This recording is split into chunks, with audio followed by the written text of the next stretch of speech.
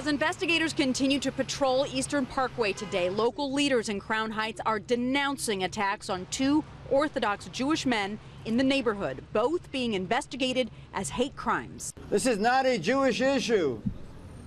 This is a New York issue. This is a human issue. Address to Bedford, I've been stabbed. That's the radio transmission of an off-duty EMT Hatzolah worker who was slashed in the shoulder last night. Police say the attack was unprovoked. A man dressed in black with a black and white Jason-style hockey mask came from behind and attacked with a knife. He didn't shout anti-Semitic epithets, but the worker was wearing a yarmulke, and leaders say it was clearly premeditated. They was attacking him, it appears, due to his religious belief. And just this morning, another attack on Lefferts Avenue. Police say a 49-year-old man dressed in Hasidic garb was attacked at 6 in the morning, headed to Synagogue.